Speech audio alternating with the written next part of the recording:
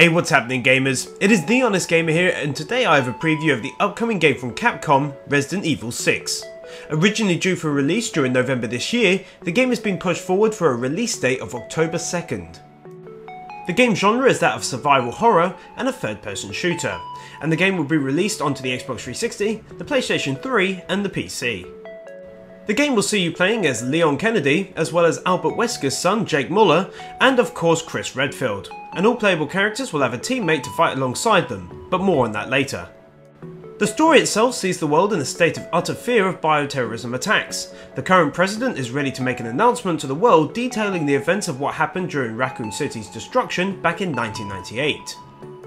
However, before he is able to do this, his venue becomes the scene of yet another bioterrorism attack, and his close friend by his side, Leon Kennedy, is forced to watch his friend turn into a zombie and deal with that situation. Meanwhile in Europe, Albert Weskers' son, who is immune to the C virus, is fleeing authorities after a bioterrorism attack and soon teams up with Sherry Birkin. Lastly, whilst in China, Chris Redfield becomes the target of another attack, causing outbreaks of zombies. China will also be the stage where all of the game's protagonists end up, and will be where the main bulk of the story is played out. During the title, Jake is attempting to flee from authorities, who know that his blood contains a cure to the C virus, making him the most important man in the world. Meanwhile, Ada Wong, or at least someone who looks like her, is also tracking down Jake to use his blood for her own means. So with the story covered, let's take a look at the graphics. Now the engine is around 6 years old now, but is still pushing out some pretty damn decent visuals, which we have seen during the latest trailers, and also you'll be able to see some in-game action in a few screenshots in a minute. There's no doubt that high-end PCs will be able to further push these effects and textures, but the consoles already seem to have fantastic visuals. During the gameplay scenes of the trailer and the screenshots, we see that developers have taken shadow effects to some awesome levels during this title, and this can be seen on the deceased zombie's skin and also whilst your character is opening fire on the enemy. On to gameplay. During this title, obviously you'll be playing from a third-person perspective, and you'll be able to walk, run and jump over obstacles with the help of your partner, as well as hide behind them for cover. Players will also be given the ability to dodge enemy attacks and also fall onto their back after sliding to shoot at your foes. Finally, you'll be able to walk and shoot, dual-wield weapons and use plenty of melee combat. The main bulk of the melee combat will be performed by Jake, who can use his fists given that he is immune to the virus. Okay, so multiplayer details announced about the game reveal that you and your mate will be able to play co-op through the game with each other in split screen. You will also be able to play co-op online with people, having the ability to drop in and drop out of the game at any stage, rather than during Resident Evil 5 where you had to get to checkpoints. Next up, let's dig into all the juicy details I could get my hands on. Well, firstly I've got some awesome new screenshots for you guys to drool over, starting with the ones most would have seen already. And as I show them, I will talk about what's new. So first up, zombies will now have the ability to jump and climb over obstacles to get them closer to you and make it harder for you to avoid them, helping to rise the tension.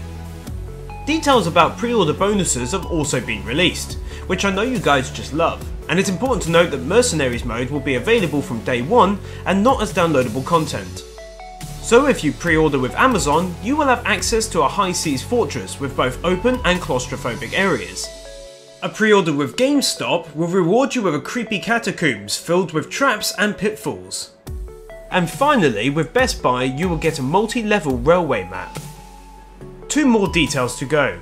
First up is that the starting mission when playing as Leon will involve him making his way through a dark and dreary university, and Capcom have revealed that this part of the game will be a throwback to the old style of Resident Evil horror.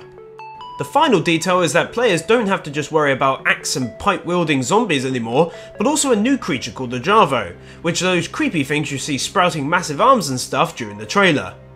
Oh, and you'll also be able to disarm enemies with well-placed shots and use their weapons against them. I'm assuming you'll do this if you run out of ammo, otherwise it doesn't really make sense. Okay, so now it's time for my honest summary. Really, I think Capcom have moved too far away from what they started with, under the premise that fans will become bored with older, slower zombies and the horror they entail. Personally, I believe Capcom thought that implementing constantly newer zombies who can move quickly and use weapons would become its own kind of horror.